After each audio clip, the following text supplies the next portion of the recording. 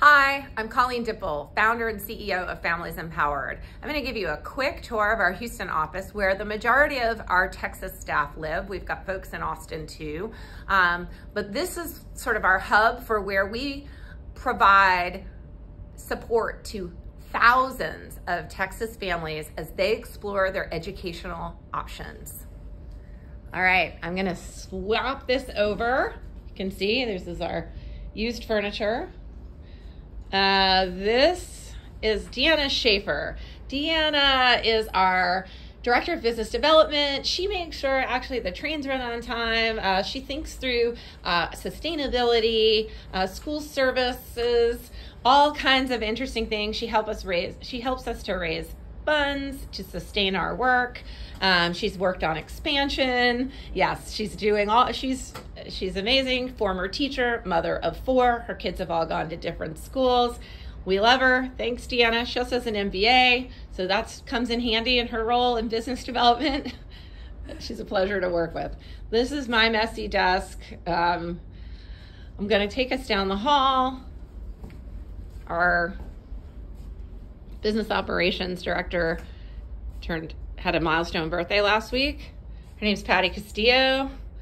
Patty's great. She's been involved in sort of every level of operations, including at one point she managed the call center, no more, but she works with our accountant.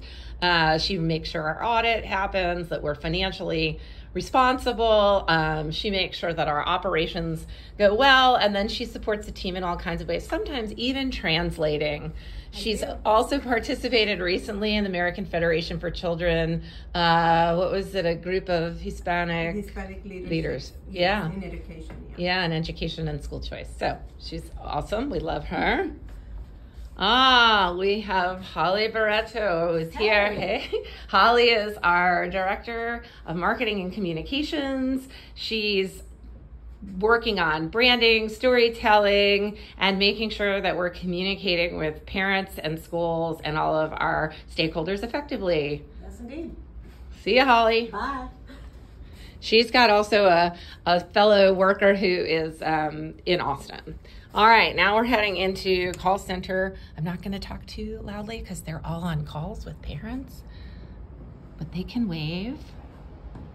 Hi, guys. Sorry.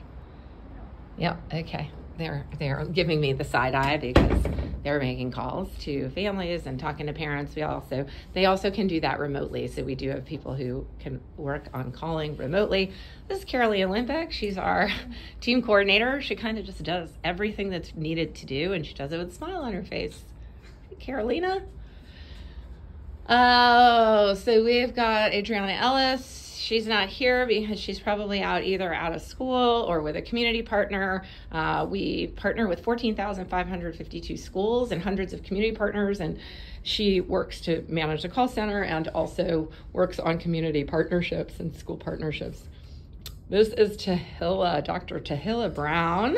She's our Chief Program Officer. She is awesome. She keeps our program team on point, makes sure that we're providing high quality service to families, and that we are tracking and monitoring our own performance and our own quality. We love her. She's great. See you later. See ya. So that's it. This is our small but mighty operation. We do have, as I said, we've got some remote folks. Our callers can't operate remotely, so when there are hurricanes or other kinds of crazy things going on, we're able to continue uninterrupted service for families. I'm going to just say bye. Thank you for considering our request, and you're going to make school navigation possible to thousands and thousands of parents as we are on the verge of the ESA. Our work is more critical than ever before, and we appreciate the consideration.